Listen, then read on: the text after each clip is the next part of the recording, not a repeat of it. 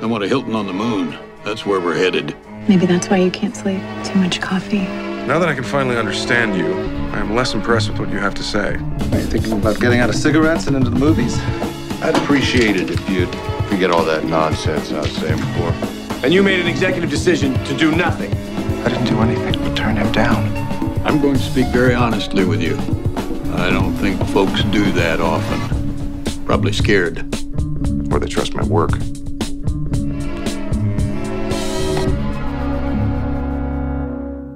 Welcome to Mad Men, the weekly show where we discuss a show that used to come out weekly. Each week, we take a close look at an episode of the AMC series Mad Men, which ran from 2007 to 2015. And we're changing the conversation of the show all these years later. For one of us is a first-time watcher of Mad Men. One of us went through it one time back when it was airing. And then there's me, who watches it in my sleep. I'm John Negroni, and I podcast what I want when I want it. And with us, I'm going to speak very honestly with you, Will Ashton. I don't think folks do that often. Probably scared.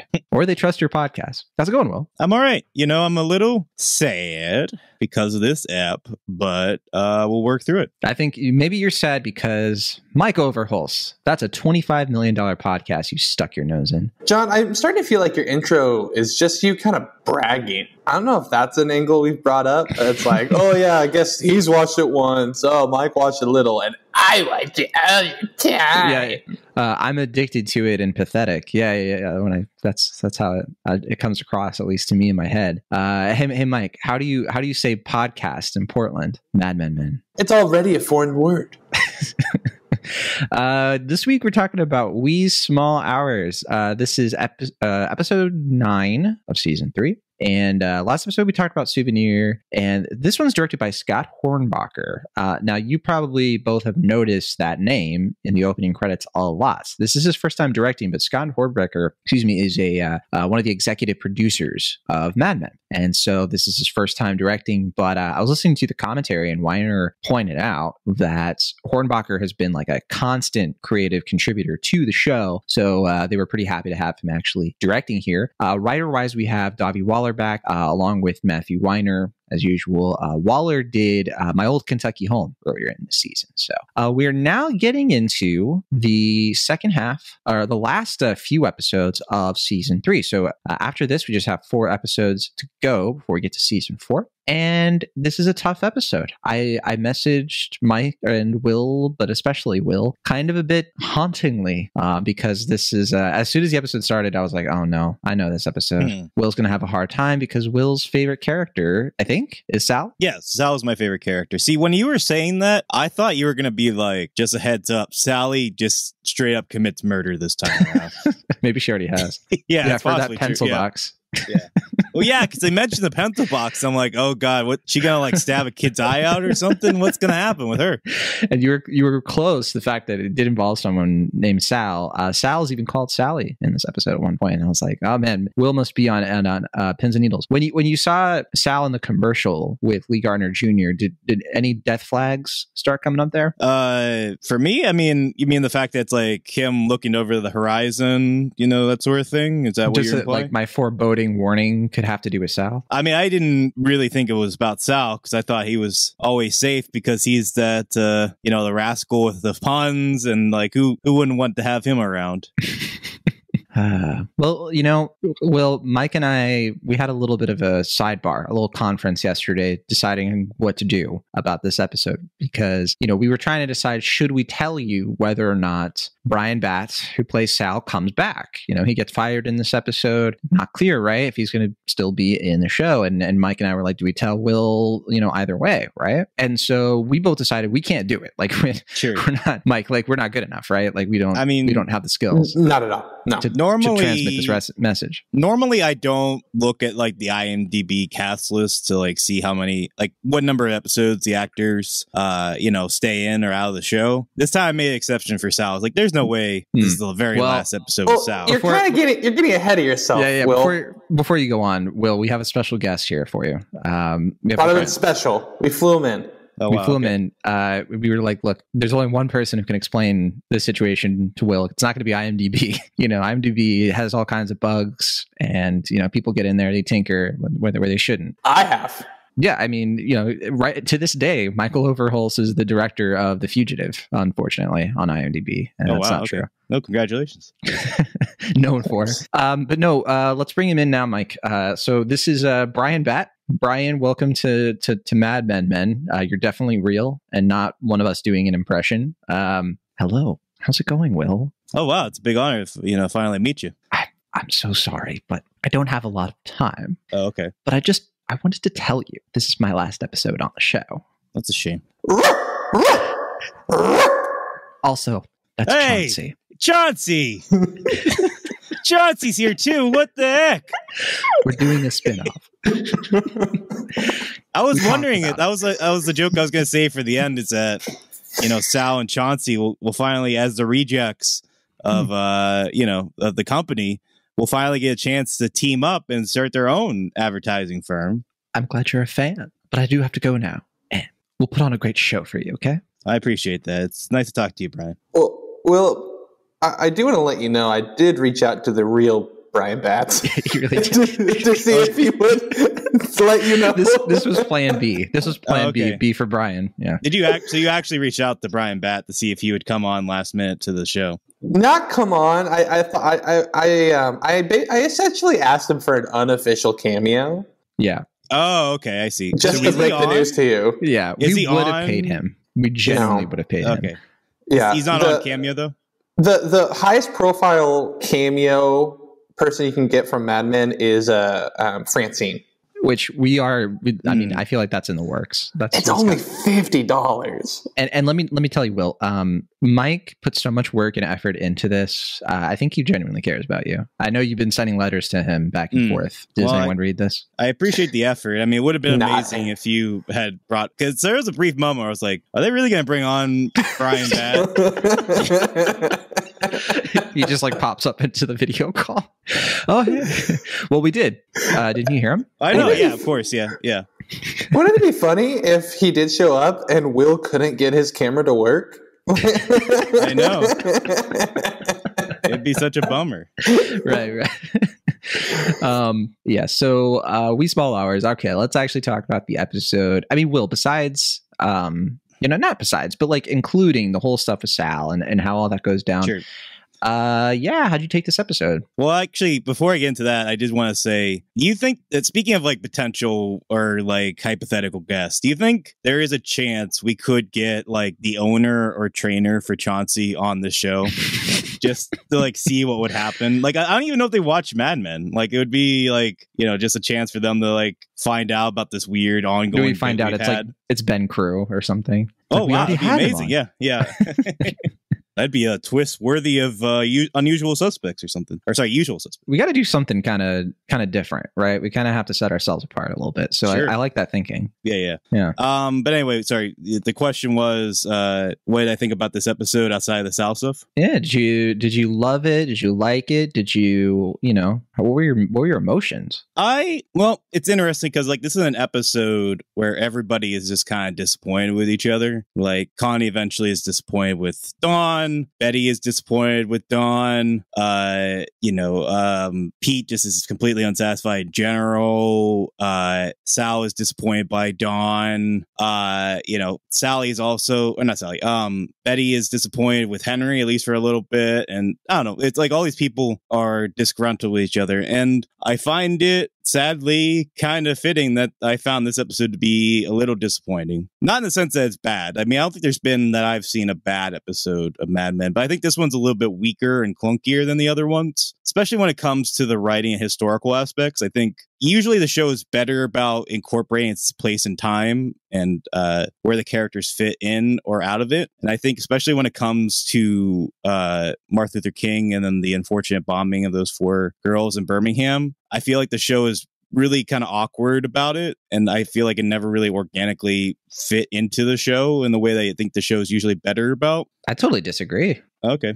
I actually think this is one of the better ways they integrate it because I feel like that awkwardness is working in the show's favor to me. I think the reason it works for me as much as it does is because when it gets brought up, you really see how it's just sort of happening in the background of these characters' lives. And that feels really genuine and realistic to me of when things kind of happen, things happen today to us in 2023, the last 2 years. A lot of the time when like big major events happen that are going to be remembered for a long time, it's not the focus of our day. It's just sort of something that's like pops up on the radio, and then a character might kind of try to like bring it up or talk about it, and it feels a little bit awkward because people don't want to talk about it because they don't know how they feel about it yet. But yeah, I mean, clearly not for you. I mean, I would agree if the show was, I think, more subtle about it, but I think the fact that it always has to kind of highlight it and like awkwardly put it into the dialogue, it just never felt really organic to me in a way that I feel like the show is typically better about or even smarter about. Mike, are you team John or team Will? Are you team equality or are you? Can I be honest? I feel like I'm right in the middle because God, I hate it when people say that. It's just like I think I'm in the middle between you two. Yeah. So sorry, John. Not everybody has to agree with you. Most of the time, I don't think you hear no. Maybe it's because people are scared. No, because I did think when the "I Have a Dream" speech came on the radio, I did get this like feeling of like it was. To be clear, not because of anything negative. Sorry. Yes, to be clear. Of how it was inserted into the show. But I also think it's just such a well-known, iconic speech that there's no way that they reveal that information or put it into the show without it feeling like, not to bring up other stuff, but like even in Oppenheimer, right? When they bring up JFK voting. Like, it just kind of felt like that kind of moment to me where it's like, yep, that makes sense. That is factual. Like, this is how it would happen. But it's just like so known or maybe even expected. But what I did enjoy, I really love the scene with the radio and Carla. And then that interaction, because there's already tension between them. So injecting that into that scene with Carla and the radio was really great. Did that work better for you, Will? Or do you have the same kind of... No, I was going to say, I think that's probably the best example, especially considering that it just shows how completely oblivious Betty is, even though she is a little bit more progressive minded than maybe your typical housewife at this time. I mean, she's still just completely, aloof.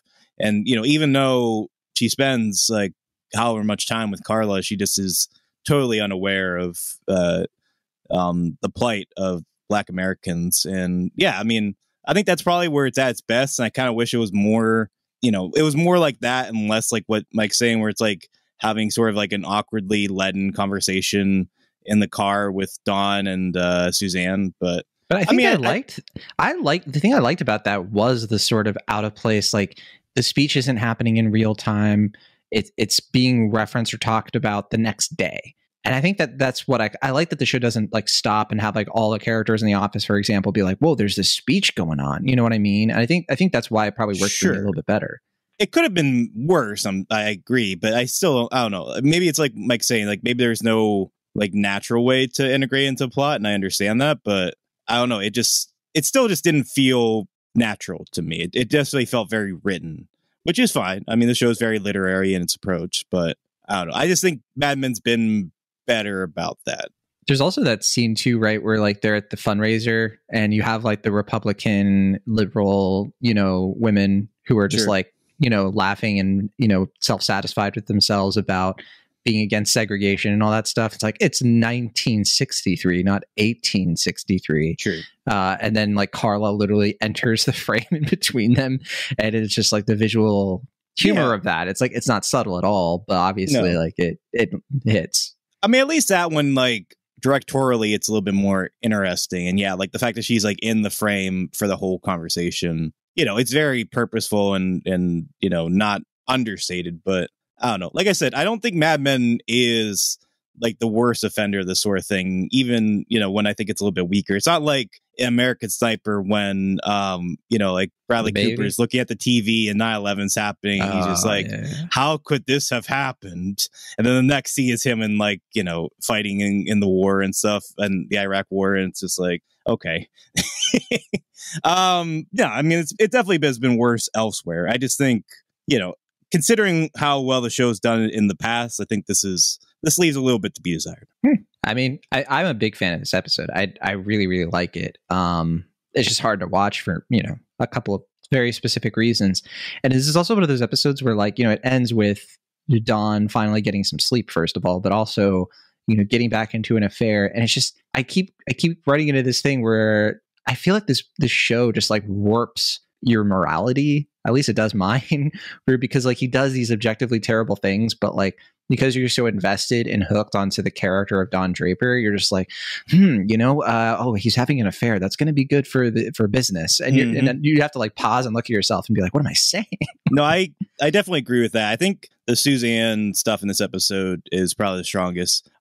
Just because, like you said, like I had similar thought where I'm just like, an affair would be really good for Don right now. It would help his business and the creativity and.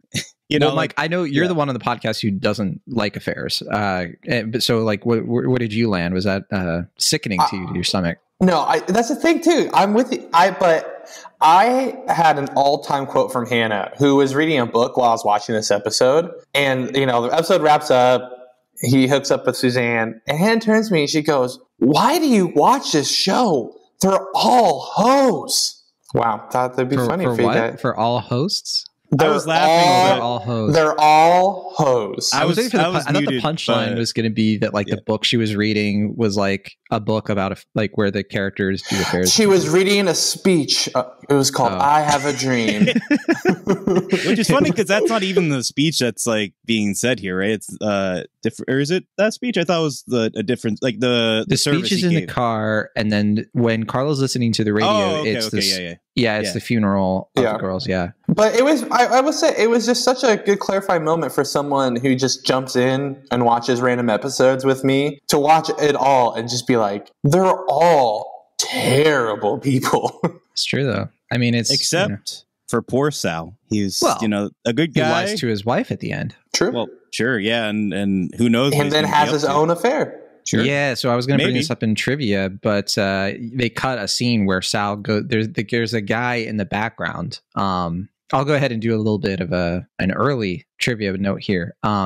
So that park that they're at is called the Ramble in New York City, and it's a section of Central Park where for a long time, and this time in particular, it was like pretty well known. Like gay men would go there to meet for sex, right? I think there's this is mentioned in Angels in America, the 2003 film, and one of those guys in the background is a key grip for the show. And I was listening to the commentary, and Bryan Batt mentioned like, oh yeah, there's a moment where I lean in to go kiss that guy, but they cut it for some reason. I guess to make it more ambiguous, right? Sure. I like that you called Angels in America the 1993 like film, like HBO, but not even like the Pulitzer Prize winning play. It's like a mini series, right? I guess, but like the play is like way more famous than the adaptation. I've never seen it, so you can. Well, I haven't seen it either, but like the play is what's like renowned, I think, right? I mean, I'm sure the movie's fine, but this is the most passionate I've ever heard. Will, goddamn, I didn't know he was such an Angels in America scold, but that's okay. I mean, we all have our thing.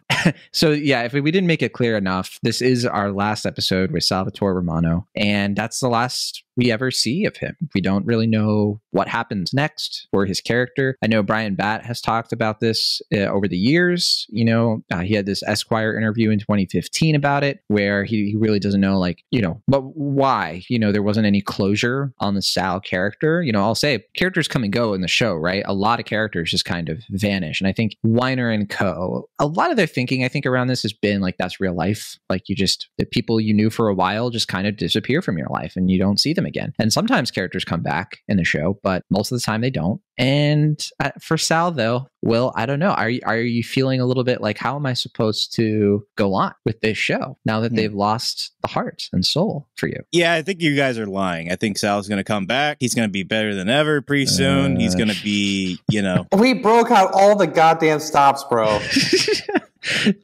We're just trying to make this easier. You are in a stage of grief, isn't denial? Right. He's maybe by the end of this episode he'll be in bargaining. He's like, we'll get Sal, and Chauncey in the spinoff. We'll get the spinoff show going. We'll write the pilot. There was that anger with Angels in America. We went through that stage. Yeah, anger. Yeah. But Mike, you didn't really get a chance to talk more about your thoughts on the episode, right? Yeah, overall, this episode is not exactly bloated, but it does feel like there's more pieces than usual, which I think makes it busy is the right word. This is a very busy episode, which I think unfortunately maybe doesn't allow each of its what could have been smaller pieces to be better. It does have like little moments I love. Like only Mad Men could have a character go from raping someone to being like the absolute funniest part of this episode. I will, to this day, like it's one of my favorite Mad Men moments is Pete Campbell smoking a cigarette and then just hacking up a lung and then standing in front of a fan. Yeah. It's so funny.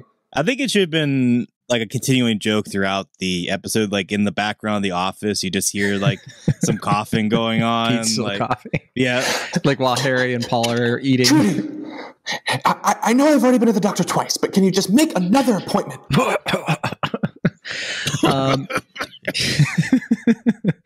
I was going to ask too, because we see a little bit of that commercial. We have the Hilton pitch. There's plenty of advertising in this episode. What do you think of the Hilton pitch? Because I genuinely think that is a legitimately good campaign. And I a lot of people might watch this and be a little bit like, well, what's Conrad's problem, right? Yeah, I mean, I thought it was really solid. I definitely knew there was going to be something going on with Conrad, especially the first time I watched it. I thought he was going to be more mad at like the un-Americanness of it, I guess, of like all these different places and words and how do you say these things that, because he just fucking hates commies and anything outside of America so much. But then he had a completely different complaint. It surprised me and Don. I think maybe that's why I like this episode more than you all, because the father-son stuff between him and Don in this, like, really, really strike me. Lucky strike me. Just the way that, like, he has everybody leave the room, and, you've been setting up the whole episode that, he tells Don, like, I see you as a son, calling up in the middle of the night. That dynamic of, like, Don kind of,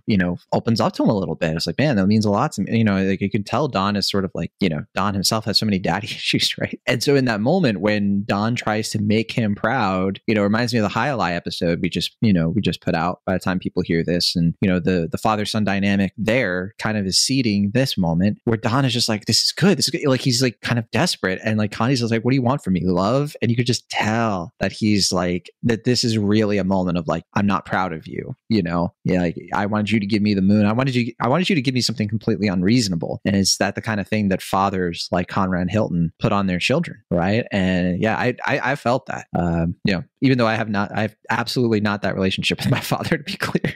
My father has never treated me that way. And I don't want you to, you guys don't have to get into your father issues, whatever you want to say. But yeah, the Conrad stuff. Will Ashton. Sure.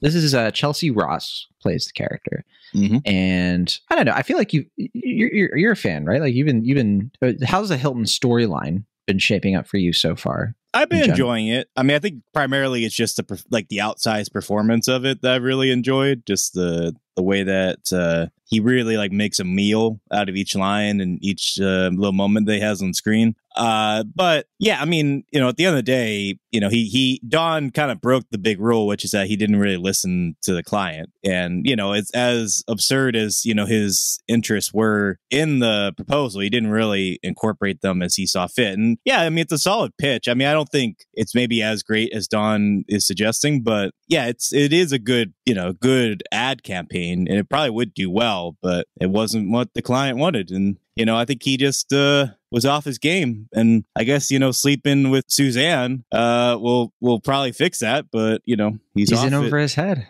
sure, as Roger said. I will say Suzanne, at least thus far, is one of my favorite Gumars of the show. I think she's a really interesting character. I don't know how you feel about that. What do you like about her? I mean, I like that she pushes back on Don and like is, she's smart, she's independent, she's self-reliant. She doesn't let him get away with anything. Yeah, doesn't let him get away with stuff. Having sex with her. Sure. But yeah, I mean, I think she's, clearly outspoken and like knows what she wants, but, is willing to kind of protect her own, but, also very romantic and, she wants to flirt, poetic and stuff. Yeah. Yeah. Yeah. What do you think, Mike? You like Suzanne? Oh, Suzanne. Abigail Spencer, right? I think it's definitely an interesting foil like affair for Don, because now there's been so many affairs that you can compare affairs, which is very fun. And I do like what she says, about it being different, and he's not prepared for it. Of like, being so close and intertwined into his life already. It's not in his Manhattan life. But hey, look what my name is for this podcast, Hot for Teachers. So let me tell you, I get it. She only lives 2 miles away. And you can easily parallel Dawn and her in that room, right, at the end of the episode with Betty and Henry. The episode actually opens with Betty kind of fantasizing about Henry and, having that little bit of like a fantasy. In the commentaries, well, first of all, I forgot to mention this earlier, but there's 2 commentaries for this. I listened to the whole thing with Bryan Batt, Chelsea Ross, and John Hamm, and it was really fun. It like the 3 of them, it was one of the better commentaries I've listened to for the show, because you could tell the 3 of them just like enjoy each other's company. Sometimes you listen to these and they're like really searching for something to say, but this was not one of those moments. They're just like very natural. But the other commentary is Matthew Weiner and Scott Hornbacher, and they were talking about this a lot in it. And I think it was Weiner who kind of mentioned how like this episode is so Victorian, continuing that thing with like the fainting couch, and like Betty is like writing this kind of like fantasy of like what she wants with Henry, right? And Weiner also mentions that this episode to him is about impulse, and it's about like wanting something now and not thinking about how that's going to affect somebody else, right? And so like obviously like Betty wants this thing with Henry. She's not really thinking about like how it's going to affect anyone, right? And it's all throughout the episode, like even the moment where Sally like wants that pencil box, and they're using that moment to kind of show how like childish it really is, like fundamentally. But it's something that we all just experience, of like people just want things. Conrad wants the moon. He wants to call Dawn whenever he wants. Yeah, and that's why Betty says at the beginning of the episode, I want what I want when I want it. So I think that's something that you can really like busy episode, sure, but I think you can find that in every little nugget. Like Lee Garner, like wants Sal, sees him as an object. He doesn't care that like this is Sal's job and like it's horrendous what he's doing. Yeah. So then, what are you saying applying this theme to the civil rights movement, John? Yeah, because like Betty even makes that thing. It's just like maybe it's too early for like. Yeah. And you know what that tells me too, where she's a little bit like for her, she kind of like doesn't have that self-awareness of like she's going to lecture somebody else about wanting something. And I don't think the episode's impugning the idea of wanting something, because it's just sort of like impugning like I think people who want something but then don't really like put thought into who it affects. Whereas like she doesn't understand like this is something like that needs to happen because it's affecting people negatively already. That's how I take it. Yeah, no, I'm definitely glad that you described the Henry Betta relationship as sort of Victorian, because I was thinking about that, like just how like sort of it's like pretty chaste, at least in this episode, of being like, without like to give me a kiss upon my cheek. And it's like, not now, I cannot layeth upon where you squander. Well, that's why Betty reacts the way she does when he like tries to like put the full on move, right? Where because that's not the fantasy she has in her head. Right. And then, even having a literal fantasy at the top of the episode. And then, Dawn on the other end is just like, fuck me. Like, I don't think, fuck me. Let me in. Yeah. Let me in. More ways than one, right? Yeah. But no, it also like the fundraiser, like she had something in her head about the fundraiser. And when she didn't get it, she like lashed out violently. And, I just think it's funny. She like, we're going right back to just Betty being a 4-year-old in this episode. It's regressing. Yeah. Absolutely. Okay, I was going to ask about this too. So there's the moment where Lee Garner calls Harry drunk and asks him tells him to get rid of Sal. So there's a lot of debate around Harry Crane's actions here. First of all, are you starting to see it, Will, how terrible Harry Crane is? How he's the worst? I mean, he certainly seems more of like a dweeb. For sure. And, I mean, on the one hand, sure.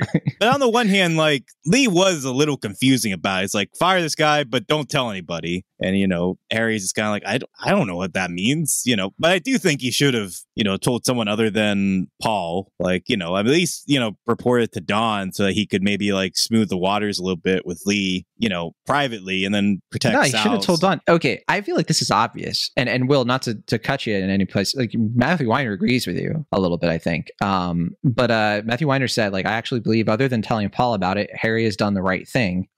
He says, hoping it'll go away. And even if it doesn't, like, it won't really affect him, blah, blah, blah. I don't think Weiner is right. But I just feel like, how do you not tell Roger? Like the line about like, that's a $25 million account you stuck your nose in. Like Harry's lucky he has his job. Like all you have to do is be like, this is what happened. And he told me not to say anything. And like, you have to let the account people handle it. I understand and connect with Roger's frustration in this episode, because Roger is just like, you all just like don't, really understand and respect like what the accounts people are here to do. And this stuff is blowing up in your face for a reason. Sure. I mean, I think Roger would have just fired Sal on the spot. And I think that would have just, I don't know if it would have made it better, but it definitely would have just hurt Sal. I think if he had gone to Dawn would have been a little bit more pragmatic about it. I mean, I don't know. Considering the sort of troubled relationship that Dawn and Roger have at this point, I don't know if it would have ended up much better, but see, I don't think Sal would have been fired. If I think he would have been taken off the account.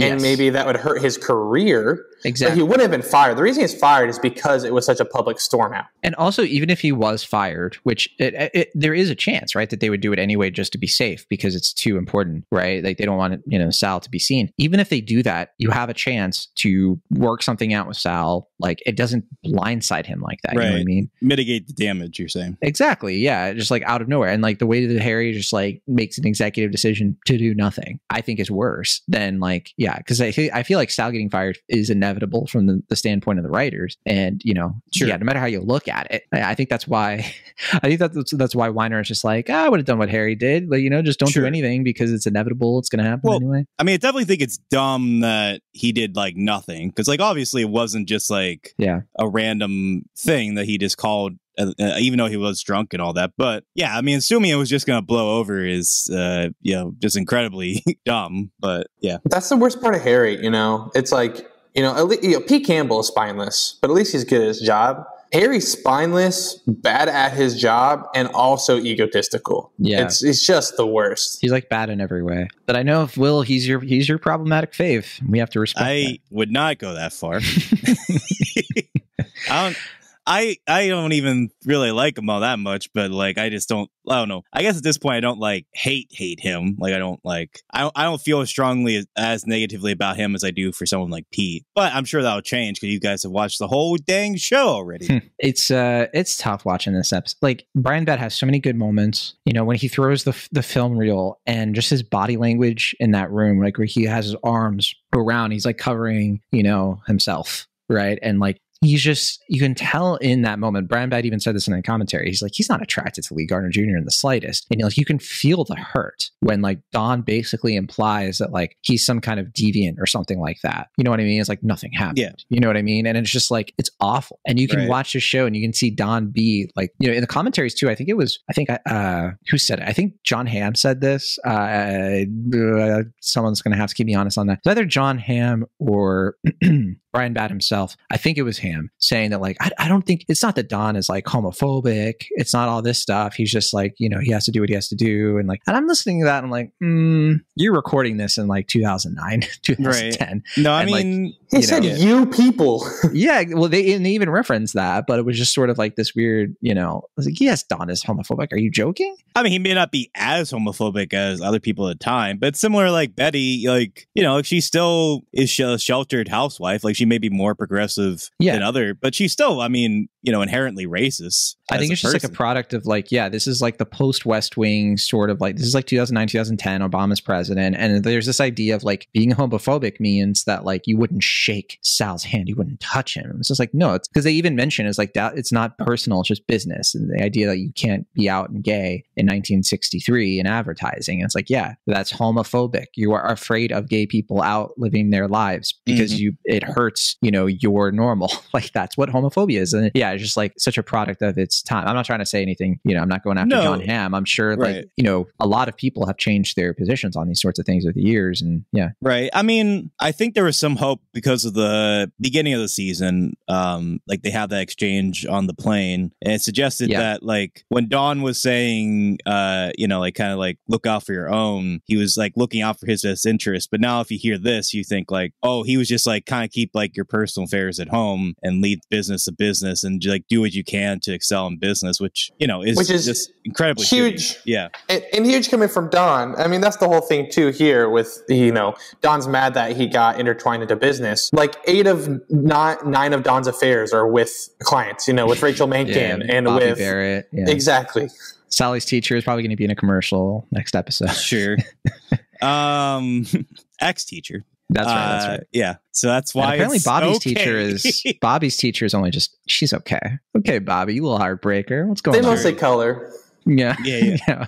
He's coloring some lewd drawings. Maybe so. But yeah, I mean, I do think if this is indeed the last episode with Sal, I do think it just feels a little premature. Because, like, you know, at the beginning of the season, you know, it suggested that Sal has never had sex with a man, or even like done more than like kissing or second base with a man. And to like end it with him, you know, going to, you know, like this notorious gay part of town and like having, you know, at least like a one night stand with a man that he doesn't really know, and maybe going down a self-destructive path just seems a little rushed to me at this point. But I don't know. I mean, at the same time, he is at a pretty low, desperate point. And, you know, if he lost his job because of his homosexuality, at least in part, then I can kind of understand that as well. But probably yeah, purposeful too that, you know, we don't see Kurt and Schmitty in every episode, but, you know, the actual like out gay man, you know, is here, you know,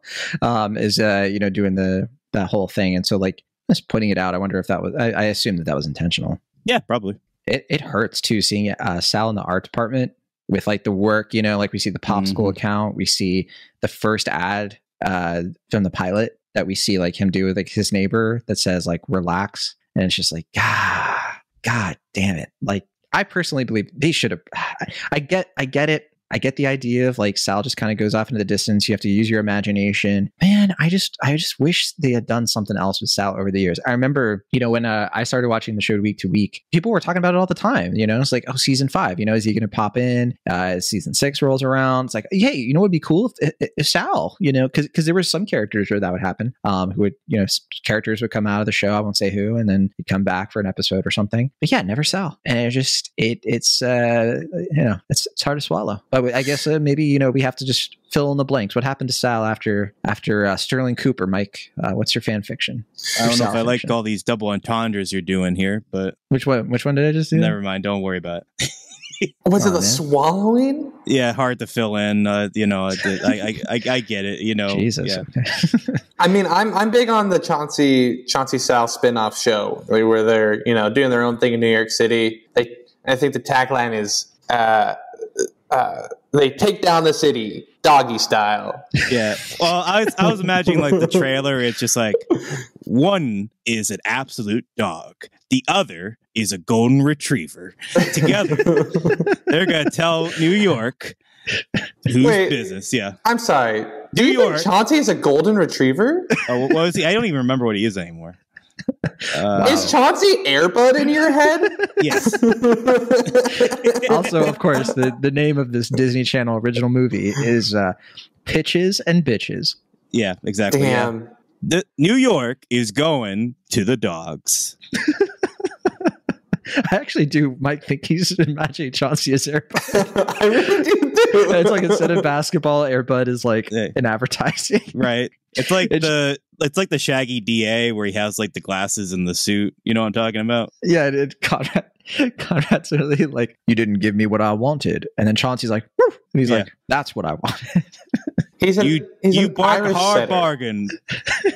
You park a hard bargain, but I gotta say, I like your rough style. Well, I know you're a fan of Conrad Hilton's hat in this episode. Oh, I was so happy when it came in with that hat on. I was just like, that's a man who knows he's here to do business. Why do you think he's wearing a hat? Because I think I always get the sense that he's a little ashamed to be in New York. Like, I think there's a part of him that sees himself as a more Midwestern sort of guy, and that he's in this like very metropolitan part of town. Well, so I mean, yeah. So I think like that's him just kind of like Midwestern. That's like sorry. I meant Texas. I was just like, Michigan. What are you talking about? No. I what I mean though is like, I think his Southern roots like prevent, like, he doesn't want to be, you know, just the, you know, like another one of these suit and tie personalities. I think he wants to stay true to who he is. And I think by having the hat, he's just like, I ain't forgetting who I am. I'm keeping myself to who I am. That's a good read. In the commentaries, they asked this, Chelsea and John Hamm, and John Hamm's kind of like, because he like, nobody will tell him to take it off. Like, it was very rude at the time to wear a hat, right? In this context, like Don even, you know, tells those guys in the elevator, right? First season, I think it's like, you took your hat off. but it's Conrad Hilton. He knows he can. And then Chelsea puts this thing out there I thought was interesting, where he's like, I think he sees himself as like the good guy in a Western, right? Like he's the protagonist. And so like it's a way of him just sort of being like, I'm the center of attention here. I thought that was kind of interesting, like an interesting read. I could see it being like a combination, right? Of like, you know, and I don't know, by the way, if that was like a real thing, like if he really did that, like wore that hat everywhere. I assume so, because they're pretty thorough on this. Maybe he just went forward in time and saw No Country for Old Men and was just like, I really like Woody Harrelson's character in this film. He has such a cool hat. What if I was just like that around the office? Also, like, I didn't know there was like, I didn't know Conrad Hilton, the real person, had such a like Bible thumping thing going on. I know we've talked about this a little bit already, but like how he wants to bring like America and Christianity and stuff. I guess because like when I think of Hilton, I think of like very secular, very worldly, because, you know, like Paris Hilton, you know, like, I don't know. I just never think of like it as like this kind of evangelical kind of thing, which I guess it wasn't, right? Because this is the 60s. But yeah, the show, I think, does a good job of kind of giving you an impression of a person who I think, you know, he's so obsessed with his legacy, but I feel like, you know, there's even that joke of like Don doesn't even recognize him. And then I think most people wouldn't, you know, recognize Conrad Hilton today. And so he didn't really get what he wanted, but he did get what he wanted in a sense of like, yeah, there are Hiltons all over the world. And, you know, if you go to Athens, yeah, you could go. There was a funny bit of trivia too, where apparently the Athens Hilton is notorious for being extremely ugly, and people hate it because it like messes up how Athens looks. Because it's apparently at the time, I think, I don't know if it still does, but they kind of imply it. Sure, Mike, you nothing to say about Connie? You don't care about him? He's not your fave? I mean, again, no. I mean, I just see a Walt Disney impersonator. I do like the scene, you know, when he's just getting drunk, because I think that's really what it is. The I see you as a son kind of stuff. It's just a lonely, drunk old man. And I do think like the through line that most of these men's most intimate moments together is drinking, like at the my old Kentucky home. Now in this episode, and you know. It also just kind of makes me think that's why he always has these ideas, right? Or is always changing things, because he's a drinker. And when people drink, they think they have these great ideas and they want to share the ideas. And then he's sober and he has to either change his idea because it was a bad idea or whatever it is, you know? I think, yeah, he's lonely, you know? And you can tell like he's somebody who sees that he's getting older. He has had to rebuild his fortune because he lost in the Great Depression, did it again, and he's running out of time. And I think that speaks his desperation, where he wants Don to kind of deliver to him his dream. And it's completely unreasonable. It doesn't make any sense. But, you know, I remember John Hamm even said, is like, he believes that if Don had just remembered the moon thing and done one last like thing for the, like in the pitch, like if the last card had referenced the moon at all, they would have nailed it. Probably, right. Yeah. And I think Chelsea even mentions, he's like, yeah, he's like kind of looking at it. He's like, he's waiting for the next one because he thinks that's what's next. And so you can almost speculate, like, is it because does Connie feel spurned because he feels like Don didn't really listen and could like deliver that legacy? Yeah, I mean, I don't know. I if we want to be more critical of Connie, he is a fairly manipulative personality, and obviously he's like super self-centered and egomaniacal and stuff. But he is, I think, you know, a fairly down-to-earth guy who has like, you know, these visions of grandeur that, yeah, I mean, I think, you know, at the end of the day, it seems like a lot of it is just kind of pleasing the client, and just, even if they have these sort of wacky, wild ideas, just kind of finding a happy medium where you artfully sort of exercise it in a way that makes sense, but also just kind of gives them what they want. And it seemed like Don, for whatever reason, was just kind of more focused on making the best pitch and just kind of working around what Connie wanted, and then, you know, kind of hoping that he'd forget whatever weird random things he said. So in a way, I guess that makes him kind of similar to Harry in that respect, where he's kind of like, yeah, maybe he'll just kind of forget the weird moon thing he said and just go be happy with that guy. And it's like, no, you missed my point and you lose, sir. Do you guys want to bring up anything else before we finish up with some trivia? Well, I was going to say, I know I'm not alone in feeling a little bit disappointed with this episode, because I was reading from the Mad Men Carousel last night, and Matt Dorsey was like really down on this episode and the last one. In a way, that was kind of like, whoa, like, I don't know. Like, he was just like, this is like... Noel Murray and Keith Phillips weren't. Keith Phipps, excuse me, who reviewed this for AV Club. I mean, they liked it a lot. I mean, I definitely agree with his complaints about this episode, but I don't know. Even I was just kind of like, I still think they're like, I definitely like Souvenir, and I thought this was still like overall a pretty good episode. I think it's weaker. It's probably the weakest of the season, but overall, I still enjoy it. But yeah, he was just like, this doesn't work and this doesn't work, and what were they thinking with this? So I thought that was pretty interesting. I'm with Noel Murray and Keith Phipps on this. I like this episode, but I definitely wouldn't say it's not for me the worst of the season. But I know you two didn't like Love Among the Ruins as much, right? Earlier in the season, I feel like that has been kind of the lowest point for our little group, and I thought that episode was good.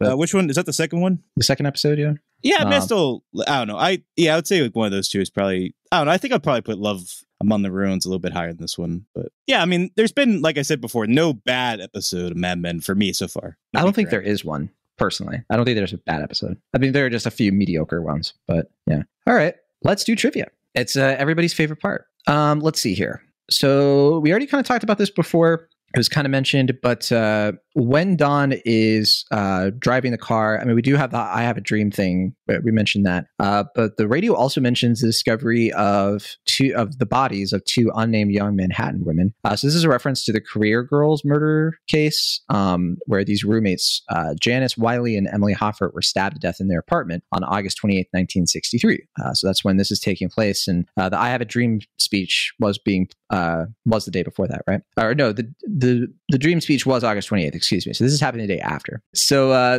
there's something else. Conrad Hilton talks about Khrushchev. He said the thing that made him fall apart was that he couldn't get into Disneyland. So this is a real thing that apparently the leader of the Soviet Union, Khrushchev, he made a trip to California in 1959 to visit President Eisenhower. And they apparently he got into a fight with the anti-communist president of 20th Century Fox, Spyros Skouros, and was barred from visiting Disneyland by government officials who were worried about the security. So yeah, real thing that happened. I had no idea that was like a real thing. I just thought Conrad was sort of saying that to kind of, be a little bit of a anti-commie guy. Was Disneyland even that nice in 1959? Did it not get really good until like the 70s? It had its own charm back then, right? I mean, Walt Disney is alive. There are stories of how he'd be up like in the wee small hours, still working on it. In the 50s, and like, because in my head, Disney World is really sick at that time, and Disneyland is just like this discount motel of a Disney park. World didn't exist yet. Is that true? Is it the other way around? Disney World did not exist until like after Walt Disney was gone.